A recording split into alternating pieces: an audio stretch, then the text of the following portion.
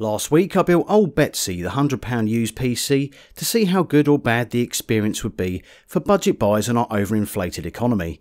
If you missed that video, it's coming up in the top right. After building this budget PC, it was time to run Cinebench and find out what this was capable of at 2.4 GHz stock settings and make sure the processor wasn't getting too hot. The Q6600 turned in a score of 231, pretty average for this processor.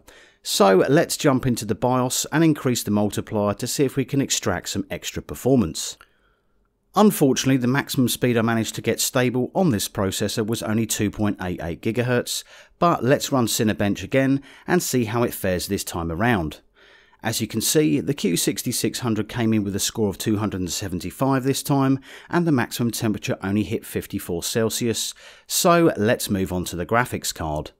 The Radeon HD 7770 was also not a particularly good overclocker either, but I managed a stable 1150 MHz on the core and 1300 MHz on the memory, so let's jump into some games. I will be recording from my screen as Radeon Relive gave me some unusable footage.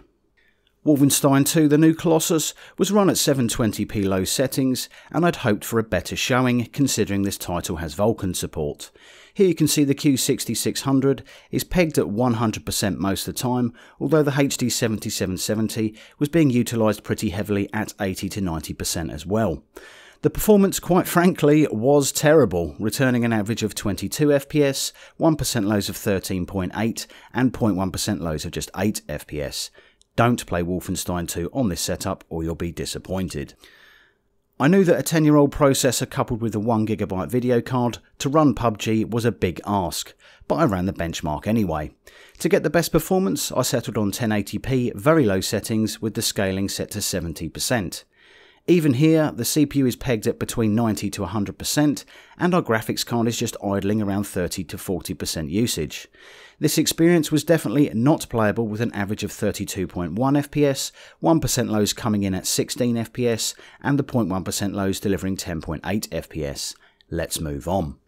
Shadow of War up next, and this was actually a better experience than I had anticipated.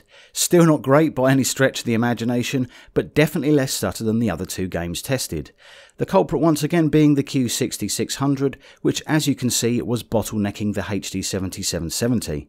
At 720p lowest graphical preset, the system returned an average of 25 FPS, 1% lows of 16.6 and 0.1% lows of 13 FPS. Given our poor performance thus far, I decided to run an older title, The Witcher 3, to see if this was able to handle this title a little better. Here we ran at 1080p low graphics with low post-processing, but unfortunately this was also an unplayable experience with some very obvious stuttering, especially when riding on horseback. Here the average came in at 33 FPS with the 1% lows dropping to 20 and the 0.1% lows dropping in at only 6 FPS. Finally, I gave this system a chance to redeem itself with Fortnite, as I know this tends to be kinder to older tech. So I set it to medium quality 720p and here are the results. It was so infuriating playing this game with the Q6600 and HD 7770 as we managed pretty decent gameplay when running around. However, when the action intensified, it was back to slideshow central, making this unplayable for those of you looking to play this title competitively.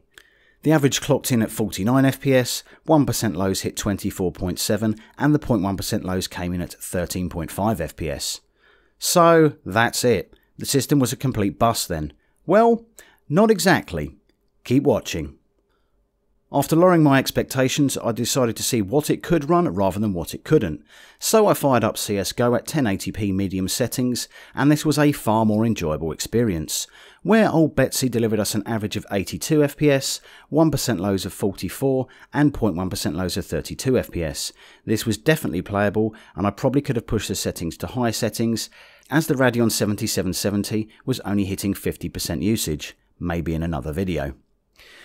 Bioshock Infinite, which was released in March 2013, was up next, and this was run at 1080p high settings, and was another title which ran smooth and looked great at these settings. Here the aging system managed an average of 57.6 FPS, 1% lows of 42 and 0.1% lows of 28 FPS. That's a bit more like it. Given the unplayable experience on Shadow of War, I decided to roll back to its predecessor Shadow of Mordor and was greeted with a decidedly smoother experience. This was run at 1080p low settings with FXAA anti-aliasing, and in this environment the system gave credible results, dropping in an average of 48 FPS, 1% lows of 32, with the 0.1% lows following closely at 27 FPS. Rise of the Tomb Raider originally gave a very sketchy experience on DX11, but upon changing to DX12 the difference was night and day, funneling the load back to the Radeon 7770 and letting the Q6600 breathe a little easier. I ended up playing this title for far longer than I was supposed to. That's how enjoyable it was. This was run at 900p on the low preset and FXAA anti-aliasing, where old BETSY spat out an average of 38 FPS, 1% lows of 28.3 and 0.1% lows of 24.6 FPS.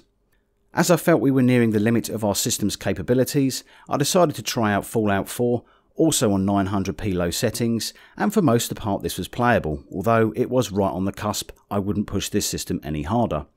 Anyway, here old BETSY scraped in an average of 50 FPS, 1% lows of 30 and 0.1% lows came in at 23 FPS. Not a bad showing, old girl. So there you have it, guys. Given my time again, I probably wouldn't choose the Q6600 as a decent processor, even in a budget system, as I felt it was definitely holding back the performance of the HD 7770. But yeah, if you wish to see that in a future video, be sure to let me know in the comments section below, where I'll be able to review it with a more powerful processor. So thanks ever so much for watching today. If you like this video, be sure to hit that like button, and if you haven't done so already, consider subscribing, where I'll be doing more benchmarks like this. Stay passionate about PC, whatever your budget, and I'll catch you guys in the next episode.